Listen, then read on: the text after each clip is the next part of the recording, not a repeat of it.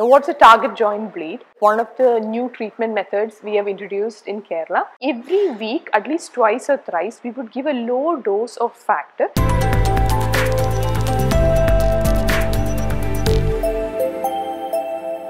Good morning, I'm Dr. Nittu from the Department of Physical Medicine and Rehabilitation in Amrita Hospital. Today we will be discussing Yttrium Synovectomy. Patients with haemophilia usually have bleeding into joints as the most common complication, and this can be dealt with one of the new treatment methods we have introduced in Kerala as Yttrium Synovectomy.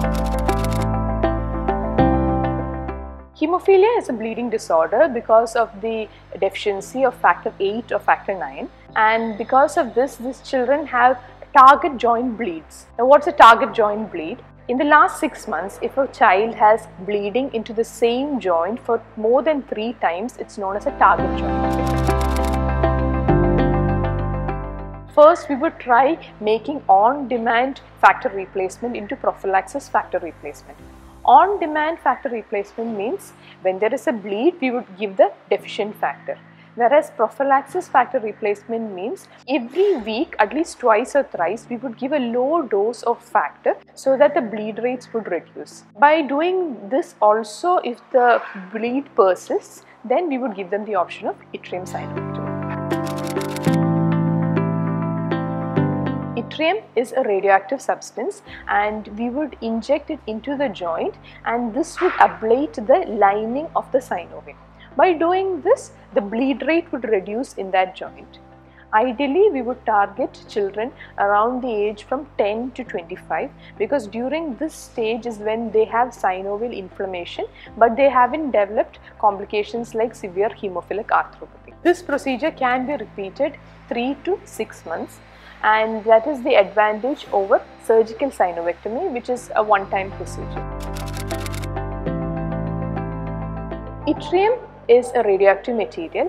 We get this material from France. It has a half-life of 64 hours. So as soon as this drug reaches here, in the first 24 to 48 hours, we will inject this medication. Some children have some blood collected, so we would aspirate the blood that is there and only then inject yttrium, followed by steroid. If the child has a joint deformity, or if the proximal muscle, the muscle just above it, don't have enough power to flex and extend that limb completely, then we would not do this procedure.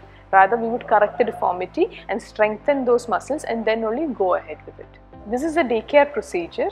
We do it under ultrasound guidance, under local anesthesia, and first we would inject and aspirate the blood that is collected inside, followed by yttrium and then steroids. To avoid complications like extravasation of the drug and to local inflammation, we would give steroids with the yttrium. Following this procedure, for the first 48 hours, we would immobilize this joint so that the drug would remain in the joint itself. This is a standardized treatment since the last 50 years in Europe for hemophilic synovitis, and now we have introduced this in Amrita to reduce the bleed rates in children with hemophilic synovitis and to improve their quality of life. For more information, please contact Amrita Hospital, PMR department. Thank you.